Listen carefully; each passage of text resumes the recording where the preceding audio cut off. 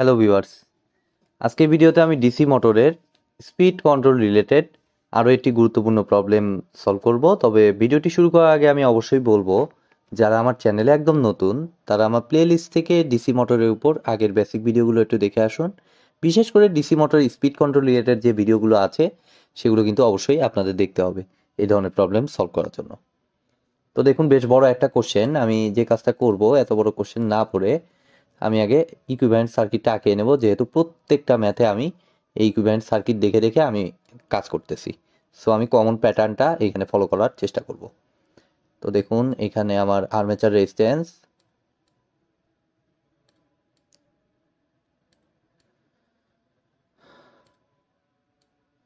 আমার মনে হয় এইখানে ফিল্ড সার্কিটের রেজিস্ট্যান্সটা দেয়া নাই, কেননা আমি ক্লিয়ারলি দেখতে পাচ্ছি আর্মেচার কারেন্টই দিয়ে দিছে। সো ইনিশিয়ালি আর্মেচার কারেন্টটা কত দিছে? 20 অ্যাম্পিয়ার দিছে, আমি 20 অ্যাম্পিয়ার ধরলাম। তো এটা ধরে আমাদের আমাদের আর্মেচার রেজিস্ট্যান্সটা কত দিছে? আমাদের আর্মেচার রেজিস্ট্যান্সটা দেখুন 0.5 ওহম দিছে। তাহলে এই দুটো ভ্যালুকে ইউজ করে আমরা দেখি কত দূর কি করতে পারি, তারপর আস্তে আস্তে আমি করব। তো এখানে দেখুন আমাদের টার্মিনাল ভোল্টেজটা কত দেওয়া? 250 ভোল্ট। এই যে কোশ্চেনের শুরুতে 250 ভোল্ট, এটাকে বাই ডিফল্ট অলওয়েজ আমরা টার্মিনাল ভোল্টেজ ধরি। তাই 250 ভোল্ট। তাহলে এখান থেকে আমরা ক্লিয়ারলি আমরা EB1 এর ভ্যালুটা পেয়ে যাব। তাহলে EB1 হিসাব করি। EB1টা দেখুন, যদি আমি এখন হিসাব করি, EB1 এর ভ্যালুটা আমার দাঁড়াচ্ছে 250 মাইনাস আর্মেচারের ভিতর দিয়ে যে ড্রপটা। এখানে দেখুন নেগলেক্ট ব্রাশ কন্ট্যাক্ট ড্রপ, ব্রাশের কোনো ড্রপ দেয় নাই। সো আমি এটাকেই জাস্ট আর্মেচার ড্রপ 20 ইন্টু 0.5, তাহলে 20 ইন্টু 0.5 মানে 20-এর অর্ধেক 10, 240 ভোল্ট। তাহলে 240 ভোল্ট, ফাইন। দেন আমাদের কি বলছে? এখন আমরা একটু কোশ্চেনটা একটু দেখব। আমাদের ইনিশিয়াল কন্ডিশন শেষ, এটাতে 1000 আরপিএম ছিল, what ever against full load torque what resistance must be inserted in series. দ্বিতীয় ক্ষেত্রে একটা রেজিস্ট্যান্স ইনসার্ট করতে হবে with the armature to reduce the speed two 500 RPM at the same torque. তাহলে একটা ডাটা আমরা পাইলাম, ক্লু পাইলাম, সেম টর্ক, অর্থাৎ দ্বিতীয় ক্ষেত্রে এবং প্রথম ক্ষেত্রে টর্ক সমান। তো টর্কের সাথে আমরা আমাদের সম্পর্ক এর আগে আমরা কি দেখেছিলাম? টর্ক ইজ প্রপোর্শনাল টু আমার কি হয়? Phi into IA। ঠিক আছে, তাহলে এখন দেখুন torque is proportional to phi IA, এটাও বুঝলাম। এখানে আবার কি বলছে? Assume the flux to remain constant through out, অর্থাৎ ফ্লাক্সও আমার কনস্ট্যান্ট থাকবে। দ্যাট মিনস আমার ফ্লাক্সটাকেও আউট করে দিতে পারি, কেননা এটা কনস্ট্যান্ট। সো আমি ফ্লাক্সটাকে আউট করে দিলে torque is proportional to IA। তাহলে দেখুন IA যত বাড়বে টর্ক তত বাড়বে, বাট টর্কটা এখানে বলে দিছে সেম থাকবে, ইনিশিয়াল কন্ডিশনে সেম থাকবে। এই যে অ্যাট দি সেম টর্ক, ঠিক আছে, এই যে রেজিস্ট্যান্স অ্যাড করার কেসে। সো এইটার জন্য তাহলে টর্ক যদি কনস্ট্যান্ট থাকে, অবভিয়াসলি IAও কনস্ট্যান্ট থাকবে। অর্থাৎ সিম্পলি আমাদের I এর ভ্যালুটা এই ক্ষেত্রে এইগুলো ডাটার সাহায্যে আমি বুঝতে পারলাম I এর ভ্যালুটা কনস্ট্যান্ট থাকবে। তাহলে CONST সংক্ষেপে কনস্ট্যান্ট। তাহলে I এটা কনস্ট্যান্ট থাকবে। দ্যাট মিনস নিঃসন্দেহে EB2 এর ভ্যালুটা আমার হবে হচ্ছে টার্মিনাল ভোল্টেজ 250 ছিল, 250 মাইনাস আর্মেচার কারেন্ট যেহেতু কনস্ট্যান্ট প্রথম এই যে টর্ক সেম রাখার ক্ষেত্রে, সো এটা 20 ছিল, 20 হবে। আর এখানে হবে বেসিক্যালি কত? আগের আর্মেচার রেজিস্ট্যান্স 0.5 ছিল, এর সাথে আমি কি অ্যাড করতেছি? যে সিরিজে কই গেল? Inserted in series with the armature. That means এটার সাথে আমি যে রেজিস্টারটা অ্যাড করতেছি সেটাকে মনে করলাম আর। তাহলে এটাকে একটু সিম্পলিফাই করে নিলে আমার মনে হয় আসে 240 মাইনাস 20 আর, ফাইন। দেন আমরা কি দেখবো? দেন আমাদের স্পিড দুটো আমাদের বলছে, দেখুন প্রথম ক্ষেত্রে স্পিড, প্রথম এই যে এই ব্যাক EMF এর জন্য স্পিড দিছে 1000 আরপিএম। তাহলে এটাতে N1 এর জায়গায় 1000 আরপিএম বসাইলাম।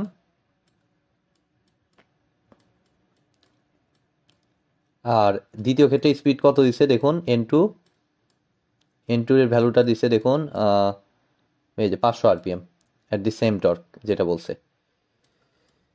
তাহলে এটাতে 500 আরপিএম বসিয়ে আমরা জাস্ট কি করব? এরপর ব্যাক EMF এর সাথে আমার এইটার সম্পর্কটা বুঝবো। তো ফ্লাক্স তো কোশ্চেনে বলেই দিছে constant. So EB is proportional to, আমরা জানি যে ফাই ইন্টু N, তার ফ্লাক্সটা কনস্ট্যান্ট হয়ে যাচ্ছে। That means ইবি is proportional to N.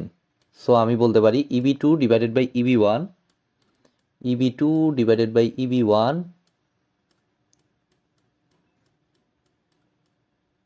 Is equal to N two divided by N one. Just value replace করব এখন। আমাদের যে ভ্যালু আছে এগুলো রিপ্লেস করলে আমাদের আর এর ভ্যালু বের হয়ে আসবে। ইবি টু এর ভ্যালু হচ্ছে 240 মাইনাস 20 আর, যেটা মাত্র আমরা বের করলাম একটু আগেই। 240 minus 20 into R divided by নিচে কত, নিচে হচ্ছে 240, আর এন টু হচ্ছে 500, এন ওয়ান হচ্ছে 1000। অনেক স্পিডই তো কমানো হয়েছে, আর এর ভ্যালু অনেক বেশি আসবে এত স্পিড কমাইতে চাইলে। দেখি কি হয়। 500 ডিভাইডেড বাই 1000 ইন্টু 240, 240 থেকে এটা মাইনাস ডিভাইডেড বাই 20, 6 ওহম, অনেক বেশি ভ্যালু। অর্থাৎ 6 ওহম ভ্যালুটা আর্মেচারের সাথে 6 ওহম রেজিস্টর আর্মেচারের সাথে সিরিজে অ্যাড করতে হবে। হয়ে গেল আমার প্রথম অংশে যা চাইছে। এবার দেখি আর কোনো কিছু চাইছে কিনা। আরেকটা জিনিস চাইছে, দেখুন, and what will be the speed. অর্থাৎ এবার কোশ্চেন করছে স্পিডটা কত হবে যদি লোড টর্কটা কি হয়ে যায়, হাফড হয়ে যায় উইথ দিস রেজিস্ট্যান্স। অর্থাৎ এই রেজিস্ট্যান্সেই কিন্তু আমার লোড টর্কের পরিমাণ এবার কত হয়ে যাবে, হাফ হয়ে যাবে। তাইলে লোড টর্ক যদি হাফ হয়ে যায়, অবভিয়াসলি আমার টর্কের সাথে সম্পর্ক কি, আই এর সম্পর্ক আমার সমানুপাতিক, কেননা ফ্লাক্স কনস্ট্যান্ট থ্রু আউট। তাহলে টর্ক ইজ প্রপোর্শনাল টু, যেহেতু আই এ, সো টর্ক আমার হাফ হয়ে যাচ্ছে, মানে আই এটাও হাফ হয়ে যাবে। অর্থাৎ আই এ আমরা মনে করতে পারি, তাহলে I A one, I A two আমরা দেখেছিলাম, আই এ দেখেছিলাম। তাহলে এই ক্ষেত্রে কারেন্টটাকে আমরা আই এ প্রাইম মনে করলাম। তাহলে আই এ প্রাইমটা, অর্থাৎ এই কেসে আমরা প্রাইম দ্বারা প্রকাশ করলাম। এই ভ্যালুটা বেসিক্যালি আমার হবে হচ্ছে কত, আগের আই এর হাফ, যেহেতু সমানুপাতিক।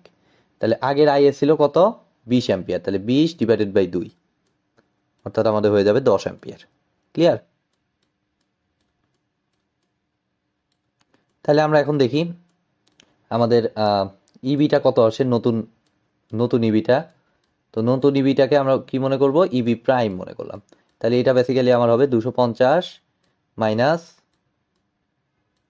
250 টার্মিনাল ভোল্টেজ মাইনাস কারেন্ট কত, কারেন্ট এখন আগে ছিল 20, এখন হয়ে যাবে 10। তো উইথ দিস রেজিস্ট্যান্স মানে হচ্ছে এই যে 6 ওহম প্লাস এটা সহ, দ্যাট মিনস আগের রেজিস্ট্যান্স ছিল 0.5 প্লাস 6। তাহলে এটাকে হিসাব করলে আমাদের ইবি প্রাইমের নতুন ভ্যালু দাঁড়ায় কত বের হয় দেখি, 10 ইন্টু 0.5 প্লাস 6, 6.5 আর কি, 250 মাইনাস অ্যান্সার 185 ভোল্ট। তাইলে এখন আমাদের দেখুন, যে কোনোটার সাথে আমি কম্পেয়ার করতে পারি। আমি চাইলে ইবি টু এর সাথেও ইবি প্রাইম কম্পেয়ার করে করতে পারি, আবার ইবি ওয়ানের সাথে ইবি প্রাইমটা কম্পেয়ার করেও করতে পারি। ঠিক আছে, সো আমি ইবি ওয়ানের সাথেই কম্পেয়ার করে করতেছি, যেহেতু আমাদের ফ্লাক্সটা কনস্ট্যান্ট। এই যে এই ইকুয়েশনটা হুবহু ফলো করব। অর্থাৎ ইবি prime divided by ইবি one is equal to N prime, নতুন স্পিডটাকে আমরা এন প্রাইম দ্বারা প্রকাশ করলাম, ডিভাইডেড বাই আমার হচ্ছে কত, এন ওয়ান। তাহলে এখান থেকে আমরা দেখুন ইবি প্রাইমের ভ্যালু কত, 185, আর ইবি ওয়ানের ভ্যালু কত, 240, আর এন প্রাইমটা আমরা বের করব, আর এন ওয়ানটা হচ্ছে আমার কত ছিল জানো, 1000 না কত ছিল, এই যে 1000।